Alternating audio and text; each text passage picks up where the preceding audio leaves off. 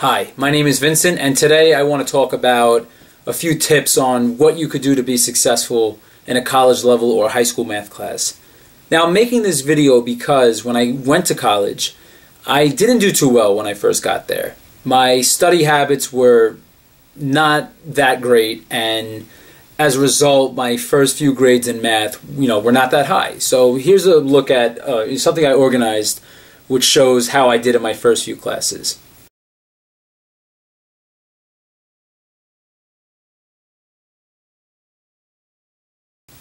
Now, I think the first thing you might notice or that pops out is I didn't do too well, in Calculus 1 I got a C+. 2 years goes by, I choose to be a math major, and I take Calculus 2 and linear algebra, and I get a B, and I have to withdraw from linear algebra. It was just way too much for me, and my study habits were just not effective for, keeping up with the workload.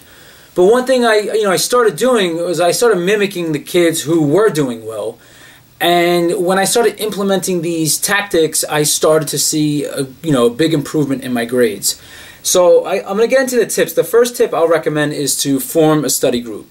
Now, a study group should be about 2 to 4 of you sitting at a table, somewhere in the library. And make sure that you choose productive group members. Don't be with a group of 4 kids and they're going to be goofing around the whole time and not really focusing on the work, and then you wind up just wasting a few hours. Pick kids who are motivated and really care about their grade and are serious workers and work well in a group. Because the benefits of working in a group is you could get stuck at a particular part of a problem, and then they could just give you quick tips on how to move forward. So YouTube is great for learning on your own. I had to use YouTube as well, but I would only rely on those when the whole group is confused or if you're studying independently. So working in a group is a great way. You could bounce ideas off each other. And also, if you understand something that someone else in the group doesn't, explaining the techniques to someone else is a very effective way of learning it to that next level. Because if you could explain how to do something, that means you really, definitely understand how, to do the technique. So working in small groups, definitely helped me big time, in terms of bringing my grades up. Now, the second tip with math, the only way, in my opinion, to get really good at math is to just practice a lot of problems. Even as a teacher now, I'm going through countless pieces of paper, front and back, with tons of math equations, and I have to do that to keep my skills sharp. And as a math major in college, in my worst semester, I went through about 500 pages of printer paper, front and back, to learn how to do the techniques. But here's the thing, when you're spending a lot of hours, put a few breaks in between. If you're working for an hour to 2 hours straight, you really don't, it's like the law of diminishing returns, like that each additional unit of time you put in is not going to help you learn that much more. So be sure every hour or so to go outside for a walk, or to watch something goofy on YouTube, maybe to help you relax a bit so that you're not just studying, straight through the whole way. So, definitely the key is you just have to practice a lot of problems, and you're supposed to get the problems wrong, as weird as that sounds. Math is all about messing up, and, you're supposed to make mistakes. You're just not supposed to quit when you mess up. Just keep attacking, and, you'll eventually get it. Now, the third tip is sort of stemming off of the second tip, that if you only focus on procedures, you're going to have a lot to memorize by the end of the semester. So the third tip is to focus on concepts. You want to use the textbook to focus on why a particular theorem or formula works. So you want to either look at a proof of the theorem, or you want to really investigate the formula so that you understand it inside and out.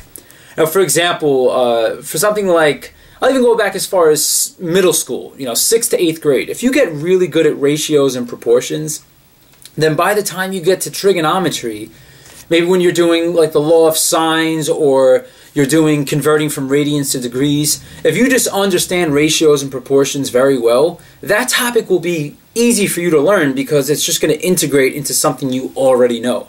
So by focusing on concepts and the why behind the techniques and the theorems, you're going to get yourself to that next level of math, because it's all about shrinking the ideas.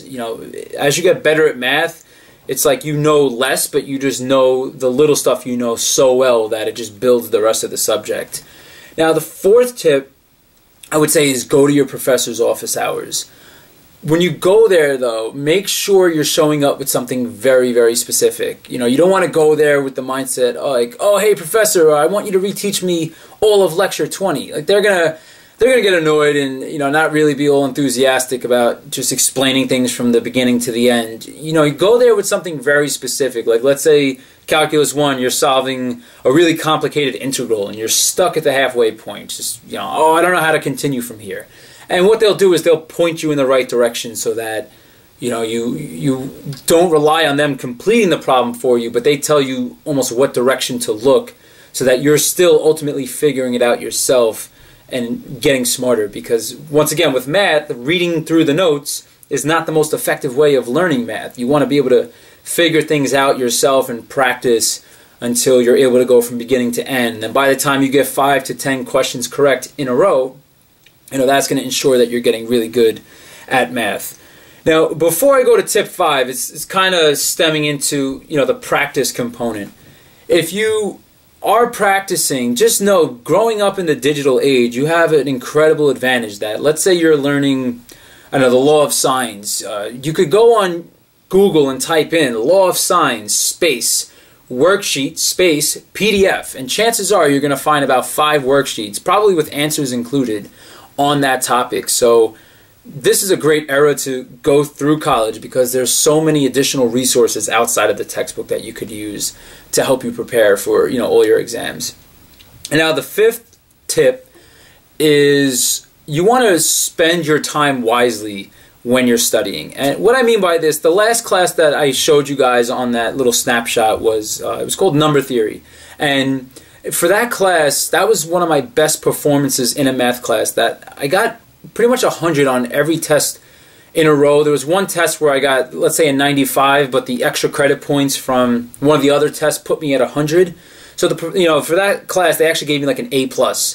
And the reason why I was able to do well in that class, and I was working full-time as a teacher when I took that class, was after a while I cut my study time down because I was trying to predict what the exams would look like. Now, this you're probably able to do after you take one test with the professor, like you learn their style of how they make exams. But think about, let's say you have 5 lectures worth of notes, or 5 to 10. You want to focus on like the really big problem in those set of notes and say, all right, I need to be able to do those 10 type of problems by test day. So I'm going to spend all my time practicing until I know for sure I could do these 10 topics. But one thing I noticed when I was taking that number theory class was there were a few students who, when we were studying together, they're like, oh, you know, Vincent, how would you do this theorem, you know, a proof of this theorem? And I said, guys, I'm not even going to bother with this theorem for the test because the professor always puts 10 questions on the test. And this one particular proof they showed us is super complicated and took about 2.5 pages of, paper to complete the proof. So the professor in no way could expect us to reproduce this on a test. So don't waste your time. And one of the students said, admitted they spent like 5 hours, let's say, trying to learn this theorem. But those 5 hours you'll never get back. So make sure that you choose the topics within reason and spend the time equally. And even if that theorem were to show up, and let's say it's 5-10 points on the test, make sure that you could do the easy 90% first before you start spending time on the part that's going to, take most of your time. So use your time wisely, is basically the last tip. Okay, well, this is going to conclude this video on tips for, succeeding in college math. Thank you all for watching, and I hope that this was helpful.